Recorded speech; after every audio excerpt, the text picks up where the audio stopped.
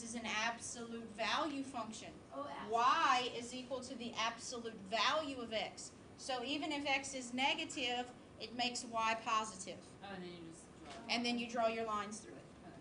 Okay. Okay? Then you just draw your lines through it. Yes?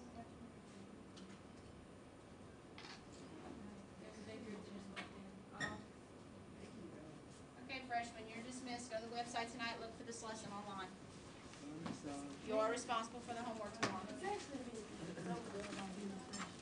Depending on how far I get, I may change the homework, so make sure you go to the website. Okay.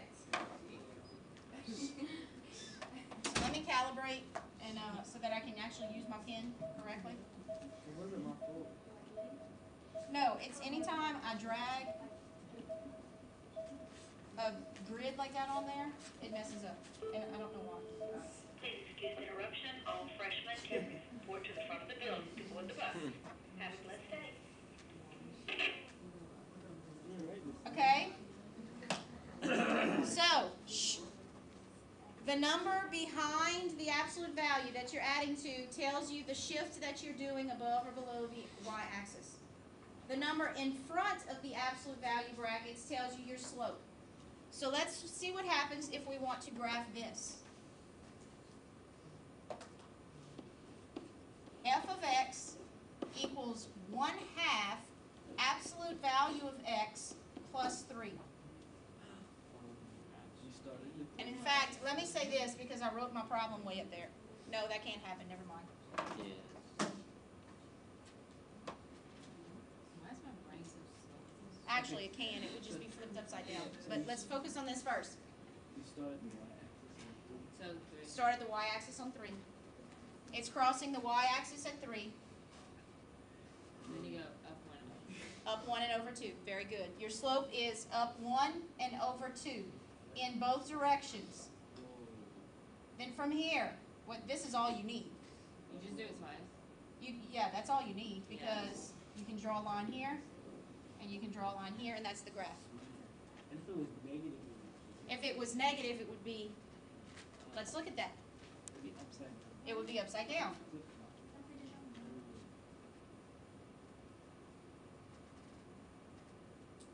The fact that it's absolute value means that once it hits a certain point, it's reflected back in the opposite direction.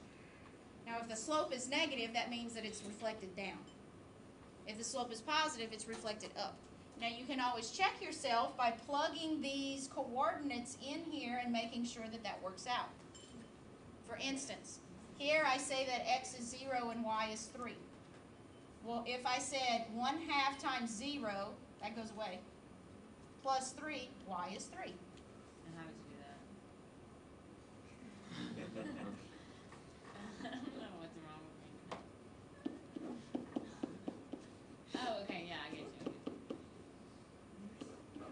Y equals 3. Yeah, okay. Okay? And if you wanted to check this next point, here x is 2, y is 1, 2, 3, 4. So you'd say, if y is 4, when x is 2,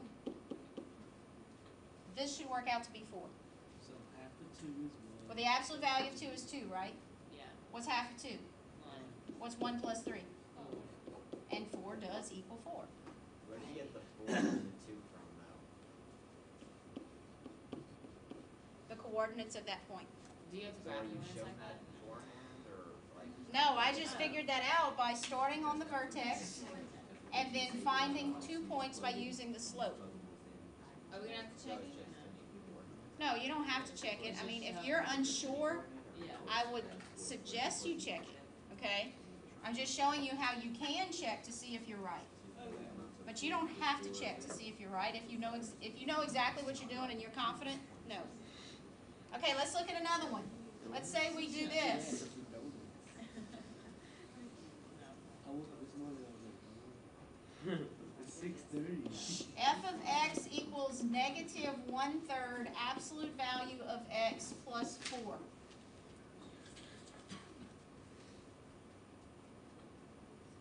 Is the V opening up or down? Down. It's opening down this time. And where's the vertex of it? At positive 4. And my movement is down 1 and out 3. So it's a fat V. Down 1 and out 3. Down 1 and out 3. You can make another line if you want to, another point if you want to, but you really don't need to. Because this is the graph of that function. I like the third piece one. There's more involved, but we're going to get into the rest of it tomorrow. Piece what? Right now, we're just going to worry about this right here. I want you to go online tonight for your homework assignment. It's not going to be this. Good. I'm going to create something that you have to download. Okay. Because I'm going to just make a bunch of problems. Do they have answers? No viruses.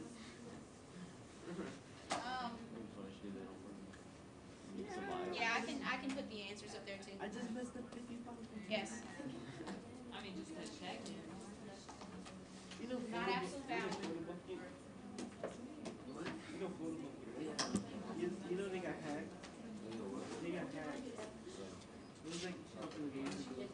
The guys they like shipped the website down so they could put their name on the website and their X label. is negative. And it was up there for like 30 minutes. Y is positive. Get back. X is negative 2, Y is positive 2. X is negative 30, Y is positive 2. Okay. So you just didn't choose enough numbers. Because it's going to give you reflected. It's here.